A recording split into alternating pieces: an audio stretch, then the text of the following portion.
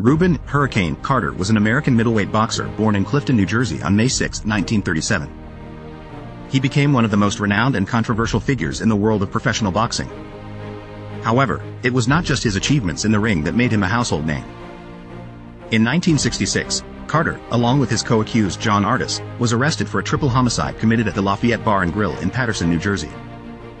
The two men were stopped by the police shortly after the killings but were allowed to go on their way. However, they were arrested again later and eventually convicted of the murders in 1967. Both men were sentenced to life in prison and continued to maintain their innocence.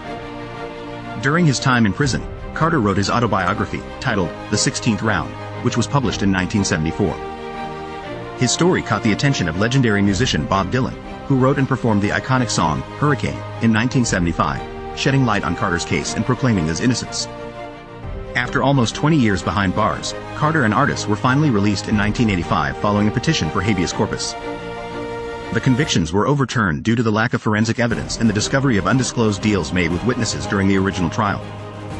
Prosecutors appealed the decision, but they ultimately chose not to retry the case. Following his release, Carter devoted his life to advocating for the wrongfully convicted. He served as the executive director of the Association in Defense of the Wrongly Convicted, later known as Innocence Canada, from 1993 to 2005. Carter's tireless efforts to bring attention to the flaws in the criminal justice system and the need for reform inspired many.